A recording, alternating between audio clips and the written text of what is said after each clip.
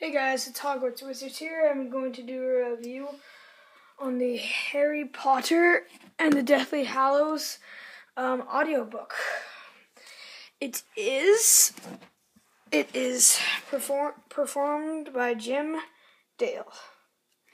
Okay, so there's 17 discs in total, and well, as you can see, there's 1, 2, 3, 4, and all of these other ones. Let's start with 1, 2, 3, 4. There's a picture of J.K. Rowling. So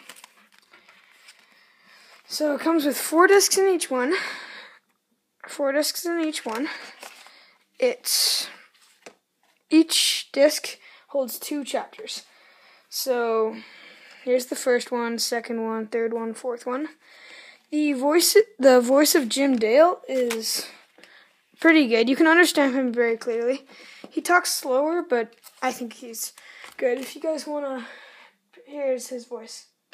He said, "Of course. I can see why that's upset you, Harry." "I'm not upset," he lied.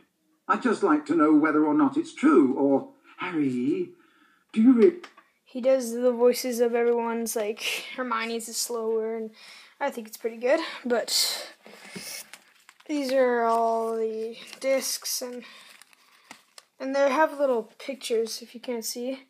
It's little pictures for each one, right in the bottom, so that's kind of fun. I haven't got the set. It is $100 Canada and $80 in US. This is the libraries, as you can see. I don't see why you have to buy it when you can just get it at a library. So I am on the second case on the first CD, and I've been enjoying it so far. So I think you might. Well, there's a review on the Deathly Hallows audiobook by Jim Dale.